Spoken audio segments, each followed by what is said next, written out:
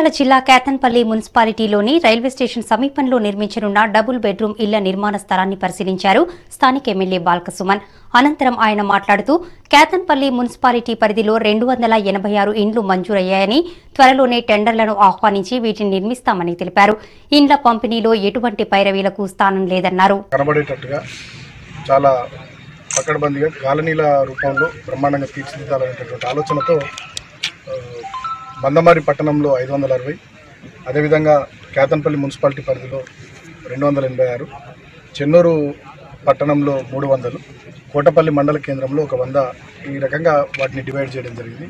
ఆధార్కు వాళ్ళ phone link చేయడం వల్ల ఎవరి పేరు మీదనైతే ఉంటుందో ఆ ఫోన్ నెంబర్కే ఓటీపీ రావడం అంతా కొంచెం గందరగోళంగా ఉంది. సో కుటుంబ సభ్యుల్లో ఎవరున్నా కూడా ఎవరి సెల్ ఫోన్ అయినా ఓకే అనేటట్టుగా కొంత మాట్లాడాలని మా నాయకులు నా దృష్టికి తీసుకొచ్చినారు. అంతేకాకుండా ఇంకా 2-3 ఇష్యూస్ ఇప్పుడు 100